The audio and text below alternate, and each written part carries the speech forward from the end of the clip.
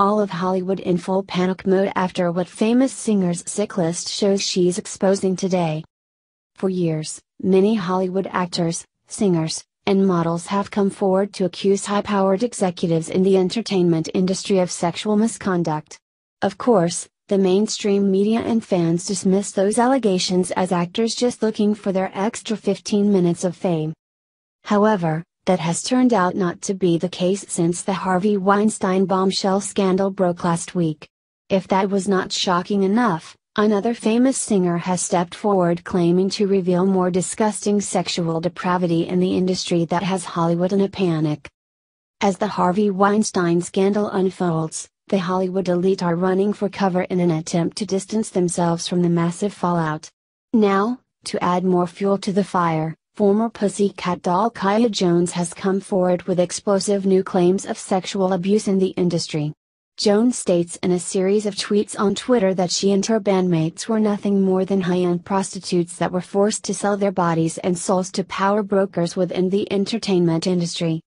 And now as the Weinstein scandal continues to unfold with new accusations being revealed daily, Jones has said that she has a journal that details the predatory sexual behavior and is ready to name names.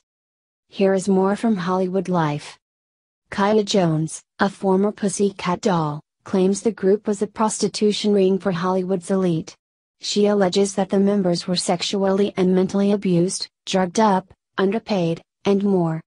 Kaya Jones, a former member of the Pussycat Dolls from 2003 to 2005, claims the group was sexually abused, which is one of the reasons she had to leave the Fame and $13 million record deal. In a series of critical tweets over the weekend, Jones alleged that the group's members were a prostitution ring. "Oh, and we happened to sing and be famous. While everyone who owned us made the dollar," she wrote. "How bad was it? People ask, bad enough that I walked away from my dreams, my bandmates and a $13 million record deal. We knew we were going to be number one," Jones continued. Her tweets went on to allege that the girls were used as leverage for inappropriate behavior. "To be a part of the team you must be a team player. Meaning sleep with whoever they say," Jones claimed. "If you don't they have nothing on you to leverage." Yes, I said leverage. Meaning after they turn you out or get you hooked on drugs they use it against you. Correct. Victimizing the victim again. Jones also shed light on the den mother from hell of the group. However, she didn't name exactly who that was. "I want the den mother from hell to confess why another one of her girl group girls committed suicide. Tell the public how you mentally broke us." Fans immediately alleged that Jones was referring to GRL singer, Simone Battle, who committed suicide in September 2014. Nonetheless, Jones did not confirm who her comments were about. She went on to claim that she has allegedly been warned that if she talked she would end up dead or with no career in Hollywood. "That's why I have so much respect for our military. I've been through way. But my scars you can't see.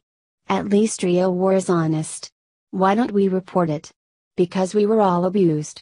I personally have been warned if I tell I will. End up dead or no more career."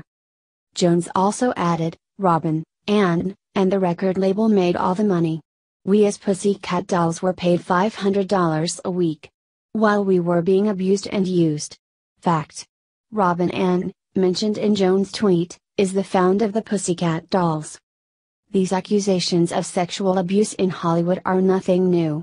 In fact, former child star Corey Feldman has been saying for years that Hollywood is nothing more than a sex and pedophile ring. Feldman's best friend and also former child star Corey Haim took his own life in 2010 after saying that he was sexually abused by high-powered Hollywood executives. The claims these women are making need to be taken seriously to root out the evil that has taken over this industry. If there are people in Hollywood that who to be arrested for sexual abuse and pedophilia, then they need to be found and prosecuted to the fullest extent of the law before anyone else is hurt.